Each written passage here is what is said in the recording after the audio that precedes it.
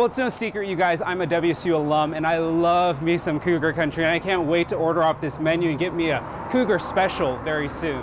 If you're craving a mouth-watering burger and shake, you're in luck. Mike Wagner and his family knew they couldn't let the lights go out forever and decided to save the Pullman favorite. Who doesn't love Cougar Country? Everybody loves Cougar Country. It's part of the Pullman experience. When you come to WSU, you think Cougar Country.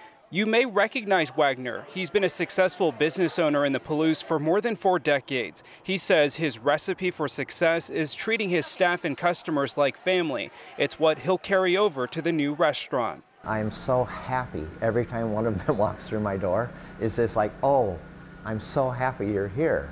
And I feel the same way here at Cougar Country. As a little girl, his daughter remembers waiting in the drive-through line at Cougar Country. She's proud of her parents because she knows they'll carry on the legacy customers expect.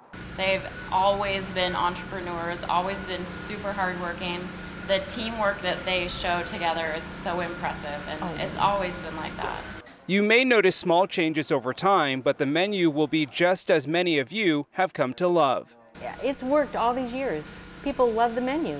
They come, they know what they want. They don't even, a lot of them don't have to look at the board. They already know what they're going to order. And the response from the community has been overwhelming. I even put a sign up this morning. I just said, "We love you, Pullman," you know, because just to let them know how much we love the response from them and the support that we're getting. Yeah. So obviously they have a lot of work to do, but they tell me they hope to open by the first football game. Reporting in Pullman, I'm Tim Pham, KREM 2 News.